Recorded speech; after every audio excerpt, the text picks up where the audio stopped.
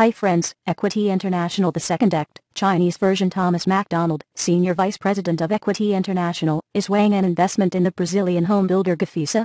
Was this the right country? The right company? The right co-investor? The right time? McDonald would be investing alongside a Brazilian private equity firm, GP Investments, and must decide how to structure the investment. Especially, he must decide how to align his interests with those of GP. GP has recruited EI due to its prior experience with the Mexican home builder Homex. McDonald must also consider is that experience transferable to this investment. TheCaseSolution.com is the #1 destination for getting the case study and analyzed. Thanks for watching this video.